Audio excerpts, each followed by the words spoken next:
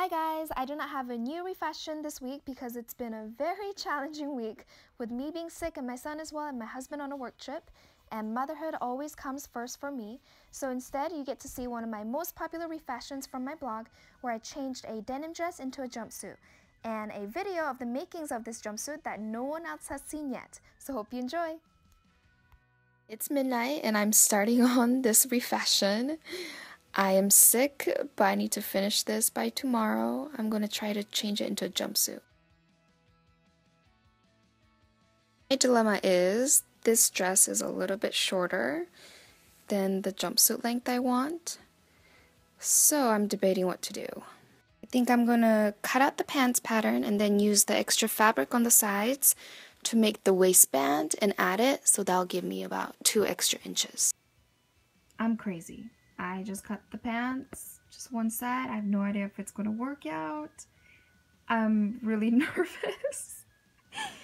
If I seem confident in my sewing, there you go. Here is the truth. I have no idea, and sometimes I'm so nervous every step of the way. Just hoping that it will turn out. So I have no idea. Wish me luck. So I made the pants, and now there's a top and the bottom. And with that fabric, I'm supposed to make the waistband, the elastic waistband, and also the sleeves. So I have some extra fabric right here that I can cut to make the top more fitted, and then I'll have that too. So there's not much fabric. I'm almost done. I just have to add in the sleeves and put in that elastic. Don't mind the ugly orange. This is inside out, because I didn't have much fabric to work with, so I just used another scrap fabric for the other side of the elastic. Almost done.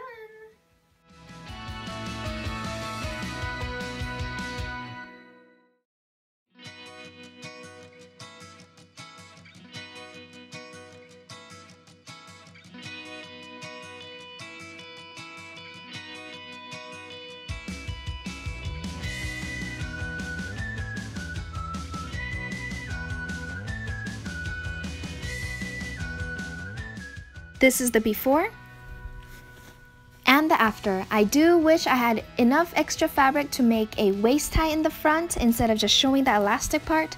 I think it would have made it look way more expensive and pulled together, but that is on my future to-do list. I hope you enjoyed this refashion, and please like and subscribe to my channel, and thank you so much for watching.